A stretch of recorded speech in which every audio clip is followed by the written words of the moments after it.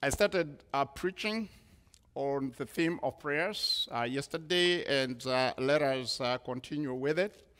I'm preaching from the passage in the book of James, chapter 5, and beginning from verse number 13. So we are talking about how to pray effectively and productively. So here, the apostle of God, James, tells us, verse number 13, is any among you afflicted? Let him or her pray. Again, it opens very well that if you have any affliction, any trial, any hardship, any difficulty of any kind, he simply says, let him pray. If you're afflicted, if you're struggling, the Bible commands you to do what? Pray. So I want to know that you are with me. So the Bible wants you to do what?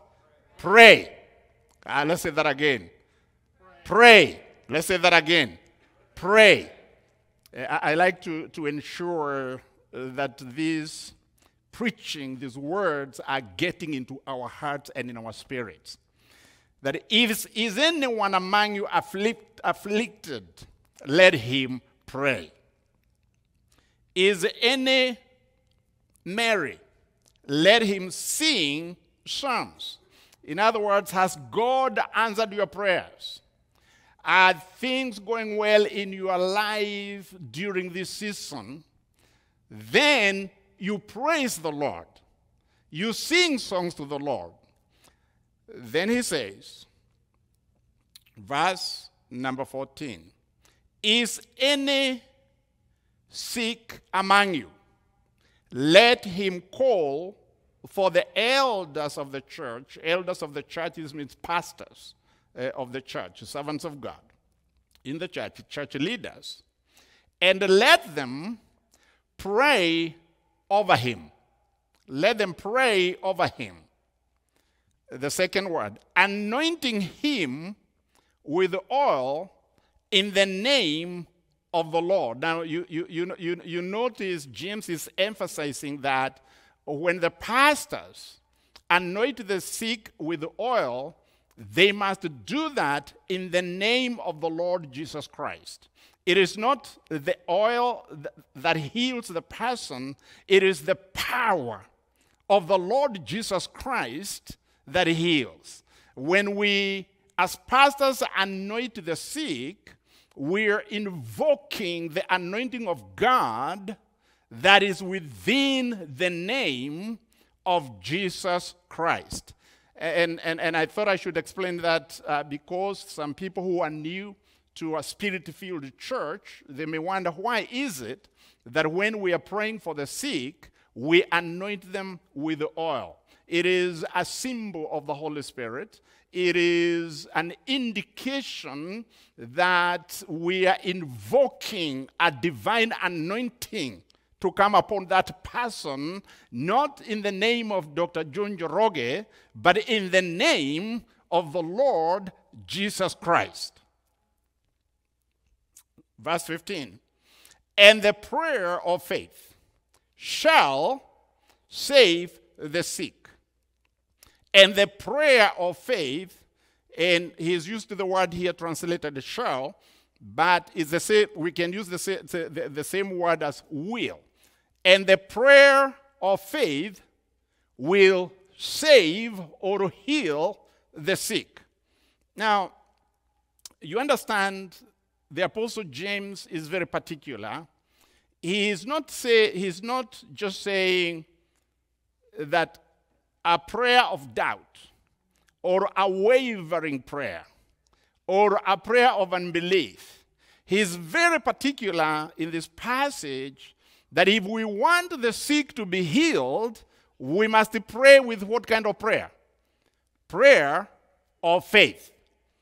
And the prayer of faith will save the sick or heal the sick.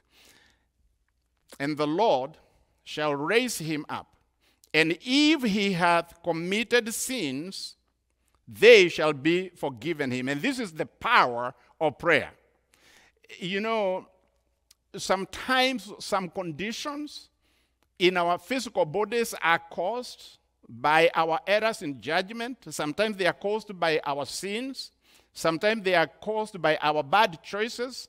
But God is telling us that there is so much power in prayer that when we lay our hands with anointing and pray for the sick, not only that God will heal them, he says, if they have committed sin, and if the reason that brought out that condition is because of something they had done in their lives, it is a double portion. You get healed, and then you get what? You get forgiven of that sin that you committed or that error that you made that created the condition that brought you to that situation of sickness. Meaning that because with this double miracle from God, that is healing and forgiveness of sins, it means when God heals you, he will heal you completely, so that any other effect of that sin will not bring that disease back. That is the reason you are both healed and forgiven, meaning the forgiveness is to remove the root cause of that disease. That whatever caused those symptoms to come to start with, when we pray for you a prayer of faith and we anoint you in the name of Jesus Christ, guess what will happen? The actual manifestation of the disease is taken away, is healed.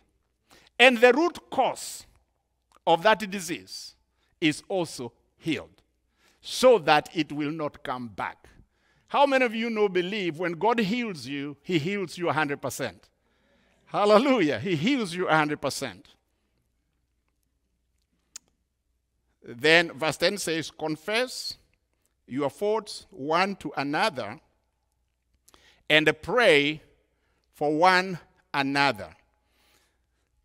Now, when James admonishes us to confess our faults one to one another, this is a tough one to be able to explain.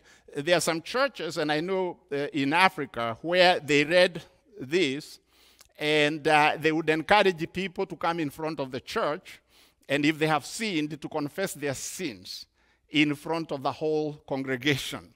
And this really became very problematic, because sometimes if a person stole something from a church member and they come in front to confess it, it did not end up very well. Instead of getting forgiveness, they end up getting a beating. But James is not saying stand in front of the church and confess your sins, what you have done. It is saying if you have wronged a person, or a person have wronged you, you can approach them and privately talk with them and confess your sins and ask for forgiveness. But the more powerful thing he says is, and pray for one another. Basically, the same passage we've been talking about, it is giving us two types of prayers that are still powerful to bring healing to a sick person. The first one is the elders and the pastors anointing the sick with oil and praying over them, and God heals them. The second one is for believers themselves to pray for one another. And the Bible says, if as believers we pray for one another with a prayer of faith, that God will heal you. In other words, your hands, you as a believer, you have God's anointing in you. If you have a good relationship with God Almighty, you've been filled with the Holy Spirit, you have an anointing in you. And you can pray for one another, and you and the sick can be healed. Come on, somebody said amen. Hallelujah, hallelujah. So pray for one another. And actually, we do that in this church. Usually during these 21 days of revival, sometimes, and I don't know whether we are doing that this year, or Pastor Barry Caberson, people come early and they will pray for one another, ahead, of the service. It is practicing this whole notion of praying, for one another. The church used to have, Bible studies, home-based, and in those home-based Bible studies, people would be taught the word and pray for one another, praying for one another. Now, all this, what he's leading to from verse number 13 and going to verse number 16, he's trying to hit home a very powerful message of faith regarding our prayers.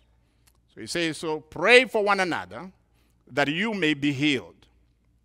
Then he says, why? Because the effectual, fervent prayer of a righteous man availeth much. Because the effectual, fervent, meaning persistent, earnest, prayers of a righteous person availeth much. So he tells us in verse 17, Elijah was a man subject to like passions, like us, as we are, and he prayed earnestly. How did he pray? Earnestly, effectively, fervently, that it might not rain, and it rained not on the earth by the space of 3 years and 6 months. Verse 18. And he prayed again, and the heaven gave rain, and the earth brought forth her fruit. So let me ask you all over the house of the Lord to stand up on your feet for a moment. I like to let us stand up and make some declarations as we continue in the word. Hallelujah. The Bible says you can have what you decree if it lines up with the word of God. And it tells us very clearly that when we decree a thing that lines up in his promises, he will do it. Let us decree together. Say, I decree today,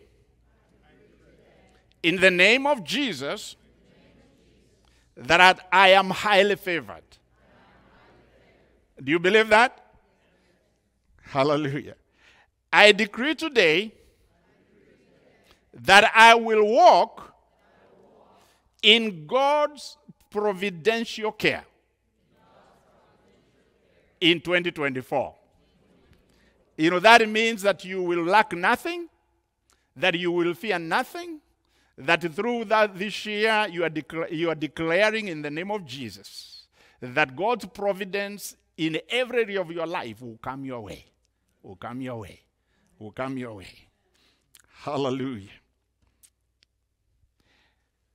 Say, I declare that this year I will run and not walk. So in other words, God will put some spring in your feet. In whatever you are doing, instead of walking slowly, God is going to make you run towards your destiny, towards your provision, towards the answers to your prayers. Isn't that a good thing? That everything that you've been waiting for, everybody say, no more delay. It is coming now. You've been waiting for a long time for that prayer, for that provision you've been believing God for. So we are declaring today, in the name of Jesus, that is coming. No more delay, no more delay. Lord, we want to walk in it. No more delay. No more delay. Hallelujah, hallelujah.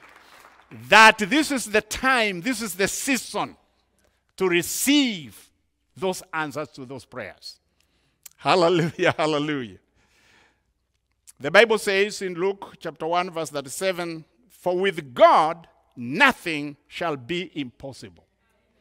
I do not care whether there is an available solution for the miracle you've been praying for. I'm here to tell you that our God is not like any other God.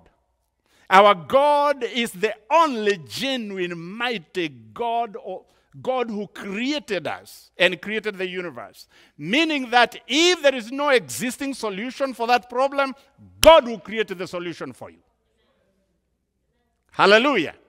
God will create the solution for you because he is almighty and nothing shall be impossible with him. You may be seated. Hallelujah, hallelujah. So let's continue with our conversation regarding how to pray an effective, and a productive prayer. And the last thing we were talking about yesterday was that we are engaged in a spiritual warfare. And we read Ephesians chapter 10, that it says, that verse 12 that says, for we wrestle not against flesh and blood, but against principalities, against powers, against the rulers of the darkness of this world, against spiritual wickedness in high places.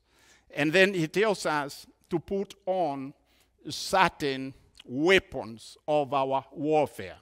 And one of the most weapons of our warfare that is listed here in Ephesians chapter 10, verse number 18, is the weapon of prayers. Did you know that prayers is one of the most powerful weapons against the forces of darkness? Yes. Verse 18 says, praying always with all prayer and supplication in the Spirit. What I'm doing these 3 days, it is to encourage the church, to inspire. You see, when you preach, either you can teach or you can preach. Teaching produces knowledge. Knowledge is very important because it can help you solve, problems.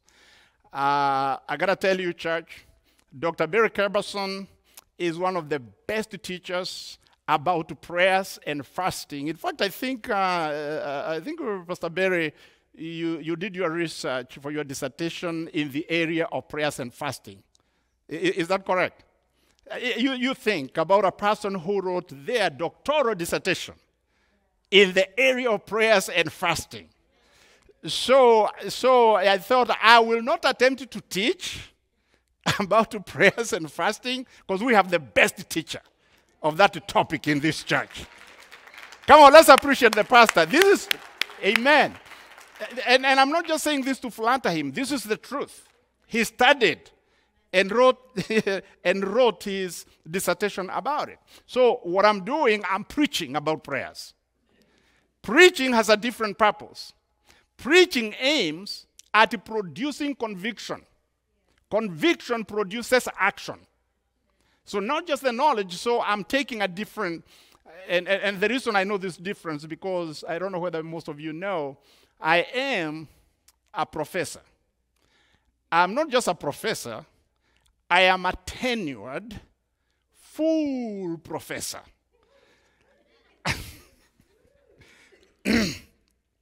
I'm not just saying that to toot my horn. Is that how Americans say it?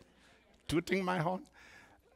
So I'm not just saying to toot my horn. Is that I had to go through a lot. I was hired as an assistant professor. Then I had to work really hard in producing in all areas of evaluation. Then after 5 years, then you You have to be evaluated. You go through a very difficult process to apply for promotion to associate professor. Then you apply for tenure. And the tenure, we still have tenure in American colleges and universities in the teaching profession. And tenure is really good. Somebody said yes. There is somebody here who works in the school system. You know, tenure is wonderful. Although these days they are trying to take it away, they figure that once you get tenure, you no longer produce. You relax. So I received my tenure. So I am tenured. Now, tenure is good because it means even if you hit 70 or 75 or whatever, they don't force you to retire. You have a job. Yeah, of course, some people do need to retire. In other words, you keep on working until you feel like either you are held or you are not able to produce the way you need to produce.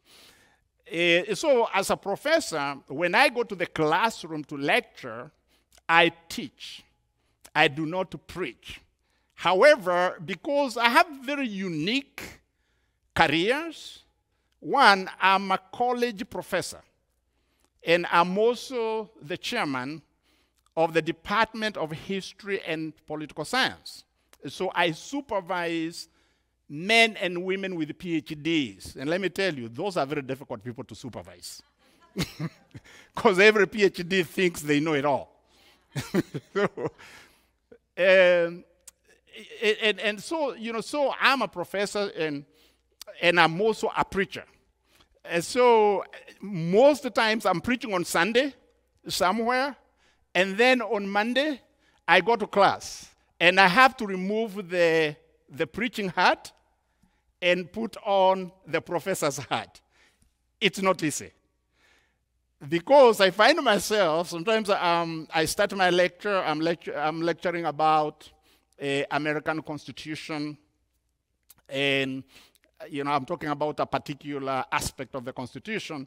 Then I look at my students and I say to them, amen. I completely forget I'm in the classroom and I'm remembering I'm in the church, like I was preaching yesterday. Yeah, luckily, at least in South Georgia, they are okay. Once in a while, I'll have a few students say, amen.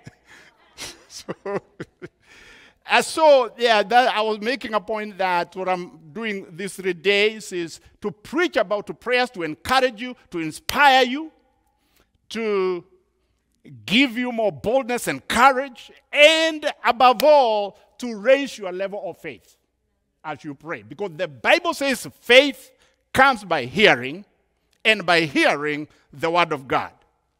And I really believe, as an educator, that repetition is good.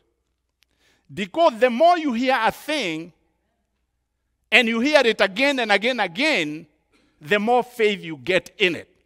So the more we preach and encourage you about prayers, the more the faith of God will grow in you to receive a miracle, to receive answers for your prayers. So I just wanted everyone in the church to know what Dr. Joe is doing this week. I'm building your faith. I'm inspiring you. Amen? I'm starting you up towards prayers. And the other preachers that will come, I encourage you, if you are able to get time off from work. I understand sometimes in the evening, there are people who work in the evening. When I lived in Tennessee, I attended this revival meeting all 21 days without missing any. And I'm telling you, by the end of those 21 days of praying and fasting, my whole life is changed for that year. When you finish the 21 days, you have very new energy, spiritual energy, to face the next 12 months. And I'm telling you, it is going to change you this year. Try to come every night, no matter who is preaching. Do not worry about the person. Do not worry about the messenger. I want you to care for the word that they are bringing. You see, a preacher is a vehicle that the Holy Spirit uses to convey the message from heaven. And as you sit there, God has a special message for you. He may use different preachers in different ways, but God will make sure he gets that message to you. Amen? So please, go beyond the person, go beyond their accent. Amen? Go beyond their vocabulary and try to focus on the message, on the word of the Lord. Because everyone that God spoke to Pastor Barry Capperson to invite this year to come and preach is because there is a divine purpose for the message God has given them. And it's your message. So please attend the meetings every night. So, prayers is a weapon of our warfare. It is one of the weapons in our quiver against the powers of darkness, against the trials of life. 2 Corinthians chapter 6, verse 3 through 5, the Bible says, "For though we walk in the flesh, we do not war according to the flesh." Verse 4. "For the weapons of our warfare are not carnal, but mighty in God, to the pulling down of strongholds, casting down arguments, and every high thing that exalts itself against the knowledge of God, bringing every thought into captivity to the obedience of Christ." I'm telling you, prayers is a powerful weapon against the forces of the enemy that we face. In Isaiah chapter 54, verse 17, the Bible says, "No weapon that is formed against you shall prosper, and every tongue that shall rise against you in judgment thou shalt condemn. This is the heritage of the servants of the Lord, and their righteousness is of me, says the Lord." So when you employ the weapon of prayer constantly, you are raising up those weapons to protect you and your family, so that any weapon the devil has raised against you, it shall not prosper. And whether at work, in your businesses, wherever you are, any tongue that rises up against you, or backbites against you, or try to undermine your position, God will rebuke it. Amen? Come on, somebody should have said amen there. You know, I'm a political scientist. I know there is politics everywhere, and especially in the office, at work, there's a lot of politics. And there are some people who just be jealous of you because you are doing well or because you are succeeding. And anyone who rises against you because they are jealous of you, I rebuke them in Jesus' name. So that in that position God has given you, in that place of work, you will prosper and continue to grow and increase for the glory of God. No weapon formed against you shall prosper because of prayers. 2 Chronicles chapter 16, verse 9, the Bible says, "For the eyes of the Lord run to and fro throughout the earth, to show himself strong in behalf of them whose heart is perfect toward him." In Isaiah chapter 59, verse 19, the Bible says, "So shall they fear the name of the Lord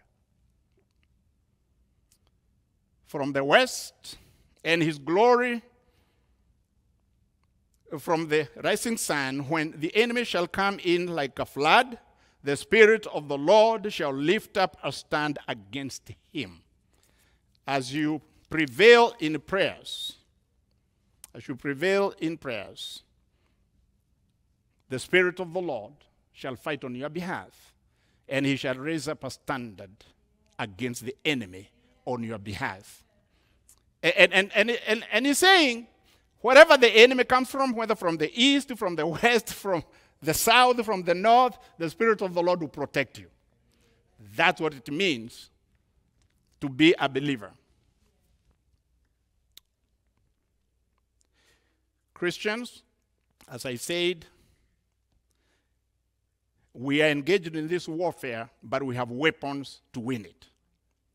This is why the Apostle John tells us that the kingdom of God suffers violence, and the violent take it by force. It means Satan and his forces are trying to undermine you and to take away God's kingdom from your life. But you know what? You have the fire of God in you through prayers, and you have the supernatural force of God in you, that you will not only defeat the enemy, but you will be able to get more of God's kingdom away from the enemy. Now, the word of God does not lose power.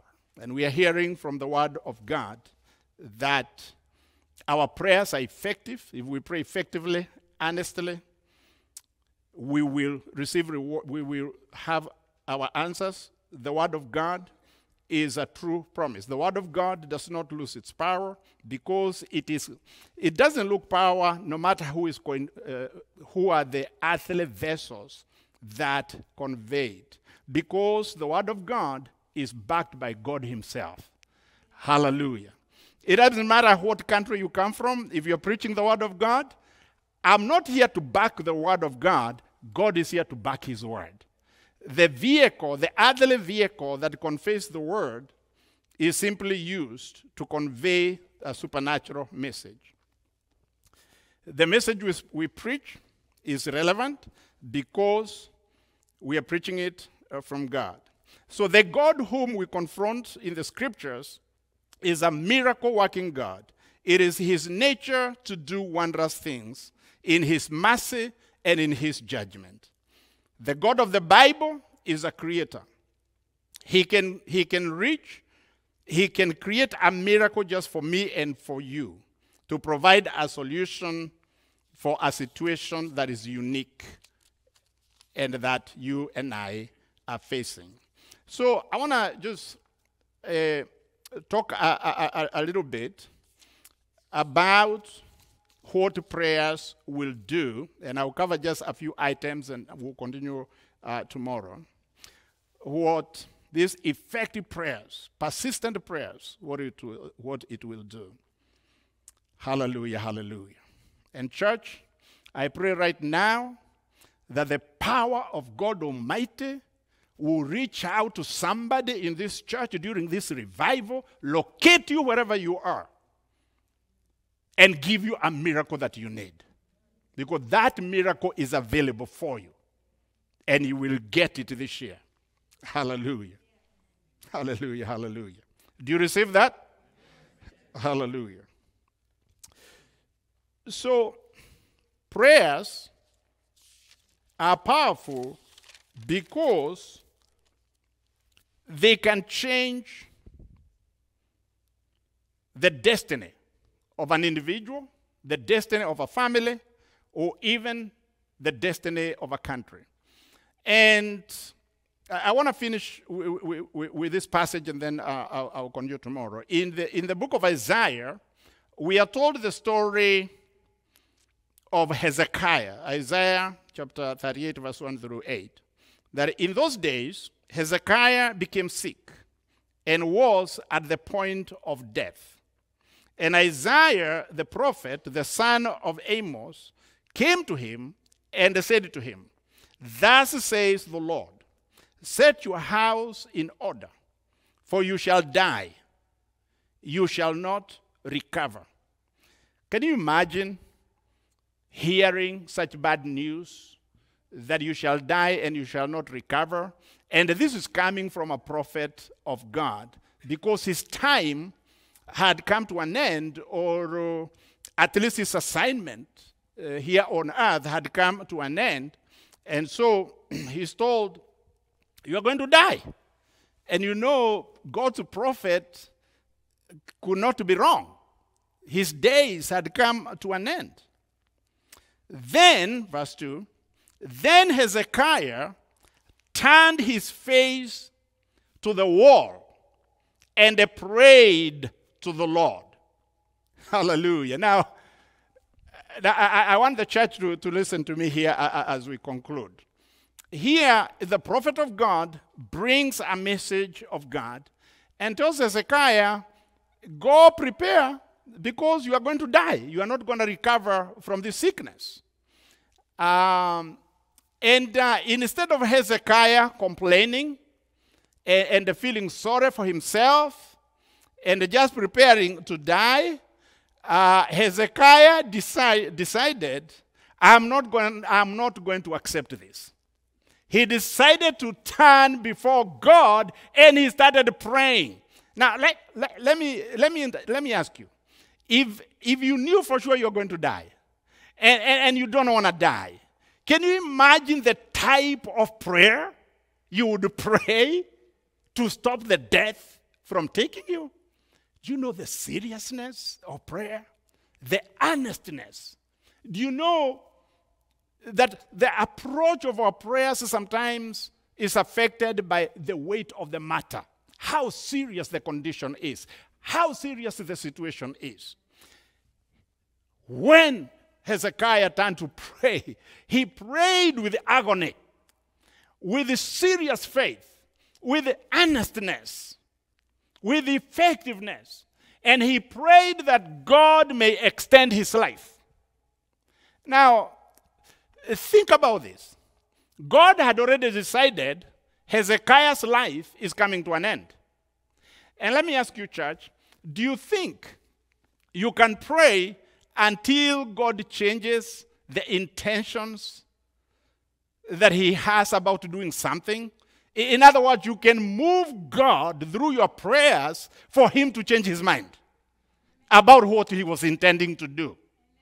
I'm telling you, the testimony from Hezekiah confirms that our prayers, depending on how we are praying, how effective and honest and how serious and the faith behind the prayer and the persistence of that prayer, you can actually move God to change what he had intended to do. You know, the will of God is perfect and he has his reasons why he does things. But we can see from the Bible that your prayers can move God to change his mind about what he was planning to do. And he can intervene in your behalf. So,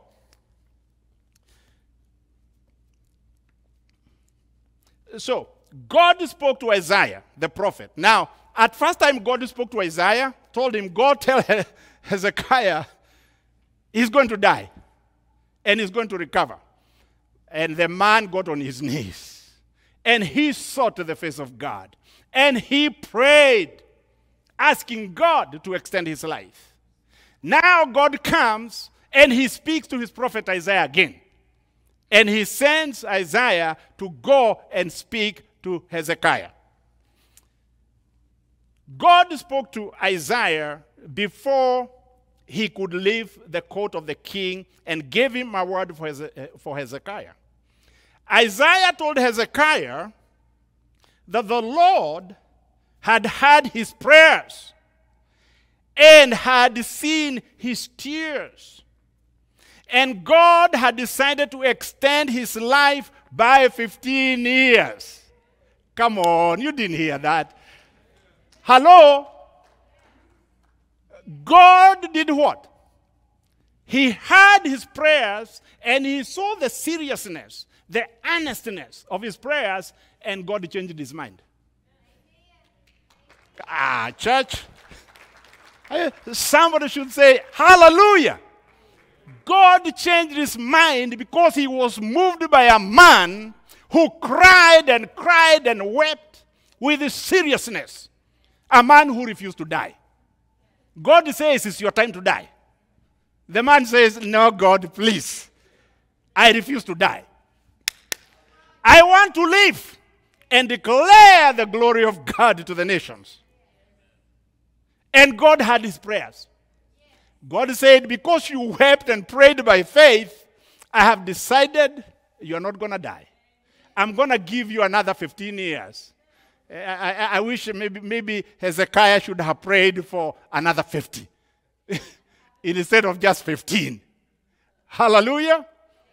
Oh, hallelujah, hallelujah, hallelujah. Shall we stand up, please, before the Lord? So I do not know what news you may have received during 2023, situations, circumstances you may have faced.